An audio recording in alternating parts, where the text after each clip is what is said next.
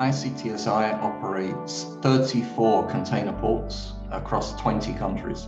So we're one of the world's largest container terminal operators. IoT, or Internet of Things, is a term that has, I would say, more recently been applied to some of the technologies that we've been deploying for many years.